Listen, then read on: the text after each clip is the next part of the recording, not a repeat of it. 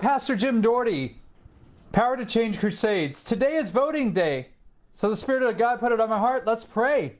But I wanted to read scripture in 1 Peter chapter 2, verse 1 and on. Paul says, "Therefore I exhort, first of all, that supplications, prayers, intercessions, and giving of thanks be made for all men." So let me just first of all say that God wants us to pray for all people. And how do we pray? For supplications, for our supply. We pray for prayers. We also intercede and come on behalf and praying for others. And we also need to give thanks for all men, as the Bible says. But secondly, Paul says, for kings and all who are in authority, that we may lead a quiet and peaceable life in all godliness and reverence. We need to pray for our president, our vice president, our government, our mayors, our governors, everybody that serves in government. We need to pray for our leaders and authority over us. We also need to pray for our police. We need to pray for our military. We need to pray for all of those in authority over us, that we may lead a quiet and peaceable life in all godliness and reverence. For this is good and acceptable in the sight of our God, who desires all men to be saved and come to the knowledge of the truth. For there is one God and one mediator between God and men, the man Christ Jesus, who gave himself a ransom for all, to be testified in due time. Three things I want to share with you. Number one, Paul said to pray for all men.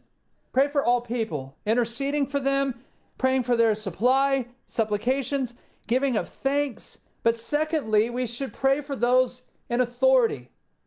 Pray regularly and pray often, that we may lead a quiet and peaceable life in godliness and reverence. And let's live out that godliness through Jesus Christ and his righteousness in our life.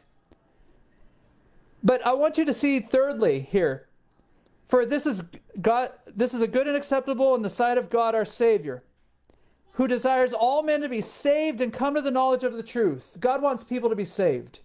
Let's remember that. For there is one God and one mediator, one middleman between us and God, the man Christ Jesus, who gave himself a ransom for all, to be testified in due time. So God wants people to be saved. So let's pray for people. Let's pray for all men. Let's pray for our government, our leaders, men and women who serve. Let's pray for all in authority. But let's also remember, as Christians, to vote. Let's vote biblically. Let's vote prayerfully. But let's make a difference for our Lord Jesus and go out and do what he's called us to do. Yes, we're called to make a difference for Christ, but I believe also we have a responsibility to obey what God tells us to do and vote. Be a part of what God has told us to do as well. Let's pray for these in the world that need Christ, those people, all men and women, boys and girls that are not saved, that they can come to the knowledge of the truth. Let's pray for the government, for the leadership, for the coming administration, for all those that serve in our local governments. Let's pray for our police, our fire department, our military.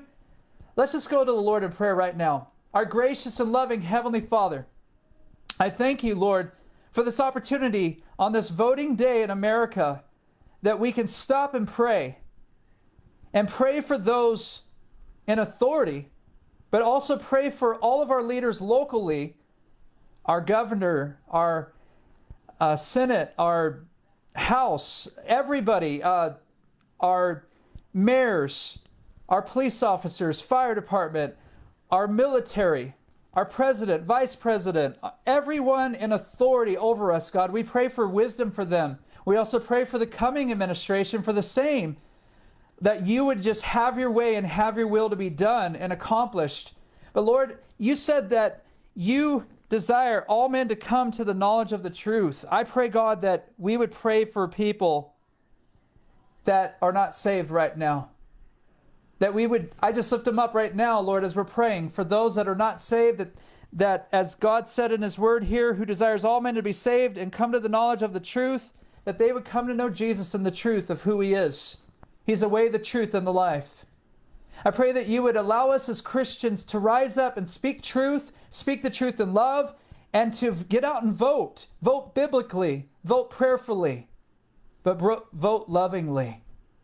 Lord, this is a big election, but you're still on the throne. I pray that you would have your way, have your will to be done, have your will to be accomplished. But Lord, please be in the midst of your people. I pray for those that are not saved, that we would represent Jesus, that we would share the gospel, that we would share the truth of Christ with them, that they too can come to know Jesus and go to heaven one day with us, and at the same time be saved from hell. Thank you, Father, for your forgiveness of sins as well. I pray that you would bless this day and bless, Lord, as we go forward as a country of the United States of America. I pray, Lord, I've heard it said, God bless America, but I've also heard it said, America bless God. You have already blessed us, God. I just pray that we as a nation would get on our knees and bless you again.